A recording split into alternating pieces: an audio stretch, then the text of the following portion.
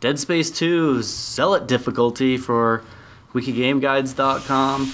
This is your first kind of boss battle. This dude is called a tripod because his wiener is abnormally large. Did you nail him the tripod? No.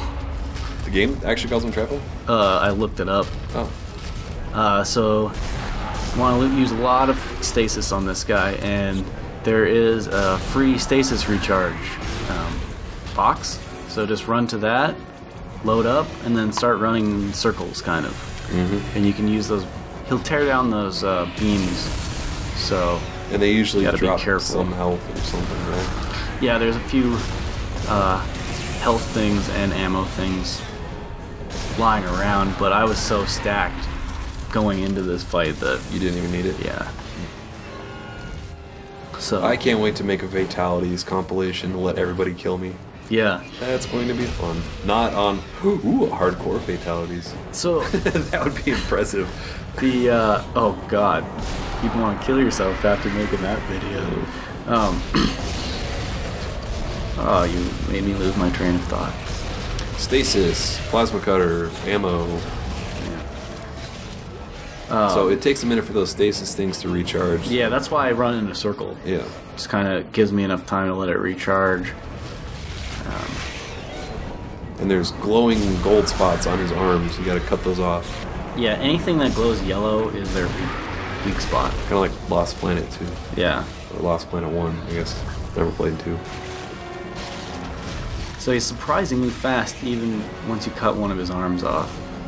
Did you ever read the Tripod books when you were a kid? Never heard of them. Oh, really? Yeah. It's kind of a sci-fi, futuristic book about, like, these tripods that rule the world. War of the Worlds? No. It was very kind of like young adult. So even when he's dead, there's like a dead baby on his tongue that you have to pop to really kill him. But you get one of those sweet semiconductors. You get an achievement for picking up 20 of these things, I think. 10 or 20. Wow. So you'll get that by the end of the game, no problem. As well as the audio or the log. Yeah, there's 100 logs achievement, and there are more than 100. So don't worry. If you make a half-assed effort to pick them up, you'll probably get that achievement. I remembered what I was going to say earlier about those fatality things. Oh, yeah. They're really awesome the first time you see them. And then when you get to a part where you die over and over again, you're like, Jesus Christ, just let me die. You don't have to show this 20-second footage of like this alien popping my head off. And then you resurrecting from Valhalla and the angel. Yes. Rising from, or whatever, yeah. Goddamn Norse mythology. Is there Norse mythology in this? Because if there is, I'm just going to quit right now. Does Seriously? not interest me. Yeah, so I made it through that fight pretty well untouched. Yeah, I think, part of my strategy for this Zealot difficulty is just not even joking around from the beginning. Saving as much ammo as possible. Okay. Like, you could blow through this and not have full inventory on everything. You could shoot all the enemies to death instead of using their limbs. Yeah, I could have gotten hit by that. Like with all those health packs I picked up, I had 8 health packs. I could have got hit by that boss 8 times. Yeah. But I'm gonna say, if I get hit 8 times, I'm gonna count that as dying and just turn it off. Just redo it. Yeah. Just let yourself get killed and reload from the last checkpoint. That's what I mean by taking it seriously. Not just getting through a part, but getting through it well. Getting through it well. This is starting to remind me. I think there was an old Resident Evil that had a similar few saves challenge. Mm-hmm. And I remember it being very difficult. I just skipped the store and the engineering bench where you upgrade nodes, because up ahead here there's a save point which I'm going to use, because there's also a node door. So you always want to have one power node on you in case there's a door that unlocks via power node.